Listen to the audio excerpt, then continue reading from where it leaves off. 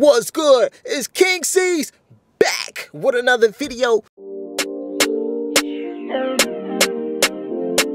I'm finna be talking about what if African people don't accept me as an African when I go to Africa. I be telling people that I'm cool with, that I'm close to, friends, family, that I'm going to Africa. And I try to explain why I'm interested in going to Africa. I tell them I'm learning about my ancestors. I want to know where I came from. I want to go invest in Africa. That's where I came from. I got more ability to do good out there than I will do in America. You know what they tell me? They tell me, why don't you just watch it on YouTube? What questions do you have? And, well, you know them Africans don't really look at you like you African. They just think you American. And this is what I tell them. I don't give a fuck what an African thinks, all right? I don't need an African to accept me as African, because what I'm doing, I'm not doing it to try to get approval from other Africans, right? I don't do anything I do to get approval from Americans. I do what I do to get approval from the Most High Yahweh, all right? And I'm saying this like I'm joking, but I'm so serious. This stuff that I'm doing is coming from my spirit. I'm being called to do it.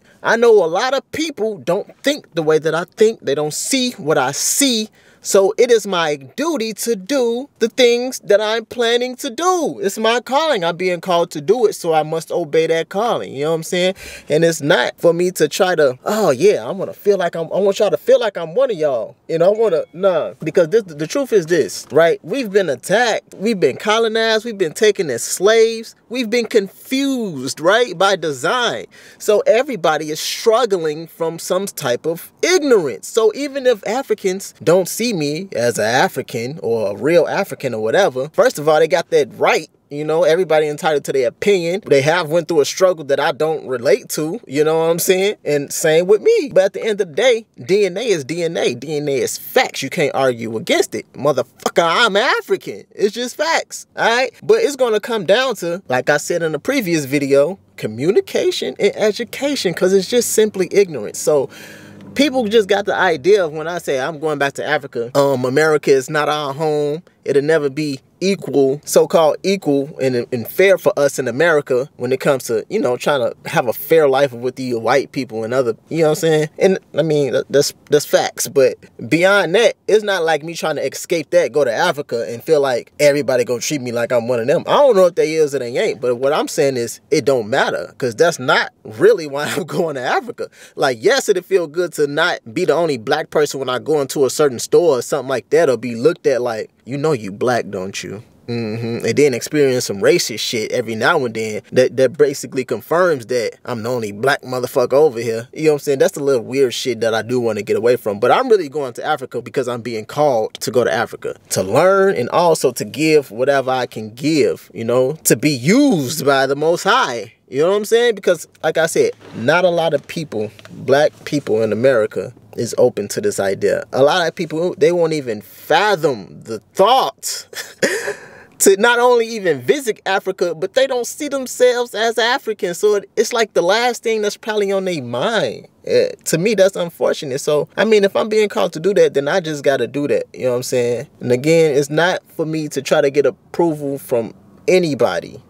You know what I'm saying? It's really for me to just obey, to be obedient. And that's what it is. And I hope to help.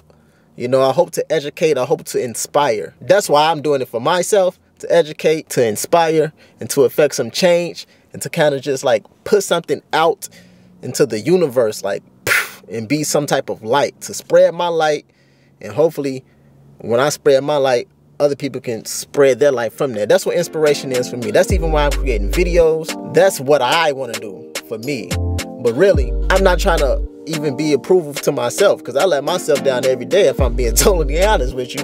But I don't want my life to be lived in vain or not lived. You know what I'm saying? People can be in America, this freaking land of opportunity, and really not be living. You know what I'm saying? So I believe that living is you having an awareness, and you can listen to a calling. And when you are called, when you feel the inclination to move, to go, to do a certain thing, you do that and then you see the results from it, whether positive or negative, because even if it's a negative result, it's something that you can learn from and then just keep going from there. I feel like that's what living is, man.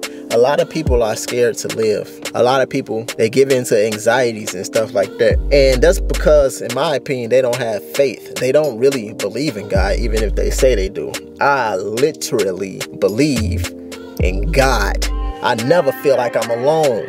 You know, I'm always feeling like lonely, but I know that God is always with me. You know, I know that anything that God don't want to happen to me, it's not going to happen to me. You know what I'm saying? So that's why I can move in certain ways. I can move accordingly to faith because I actually have faith. I actually believe in God. I believe in a lot of invisible stuff.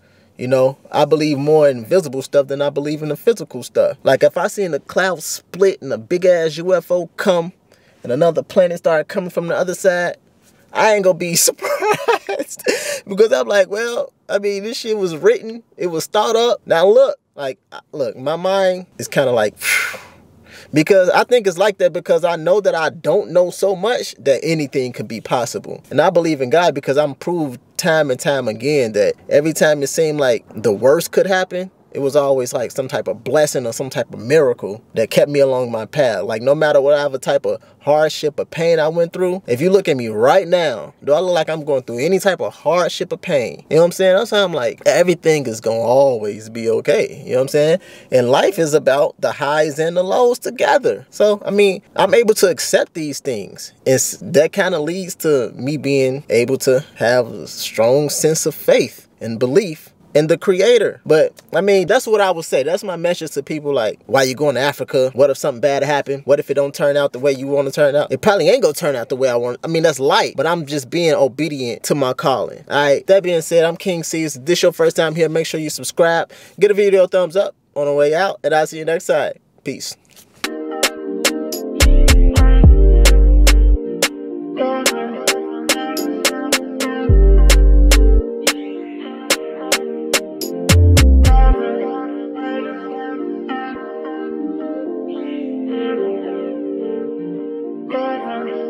Nomad.